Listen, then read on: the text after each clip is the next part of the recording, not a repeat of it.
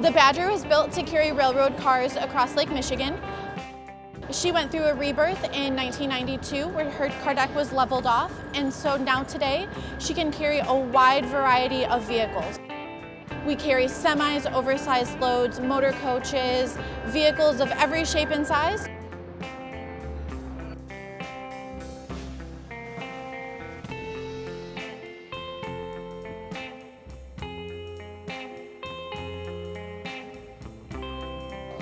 Well, we have just departed Manitowoc, Wisconsin about an hour ago, so we're about 10-12 miles east of Manitowoc, headed to Ludington, Michigan. I don't think most people understand how big the ship really is.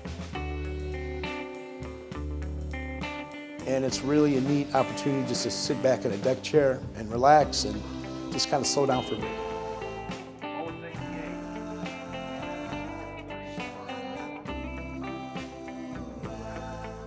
We have an interesting mix of old and modern. The ship was built in 1953, so we have a lot of brass around our compasses. But then I have a console over on the end on the other side of Nick that's got all the modern radars, and it's got GPS navigation equipment and some AIS machines and a bunch of stuff like that. Lake Michigan is spectacularly beautiful in the summertime. We get these aquamarine waters and sun in the sky and people lounging outside on deck. It's a great time.